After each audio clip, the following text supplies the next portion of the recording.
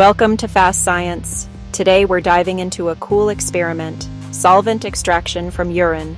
Let's see how scientists detect chemicals in the lab. Step 1. Grab a test tube and add the urine sample. This test checks for the presence of certain drugs or chemicals in the urine, helping us understand what substances are in the body. Let's get started. Step 2. Pour in the special solvent. This is where the magic begins. Step 3. Shake it up. Mix those liquids like a pro. Step 4. Watch as the liquids split into layers, just like oil and water. Step 5. The drug jumps into the solvent layer. Science is awesome. Step 6. Use a pipette to pull out the top layer. That's where the good stuff is. Step 7. Test the solvent for the drug. Almost there. That's it.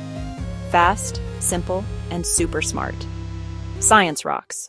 Follow for more science fun and amazing experiments.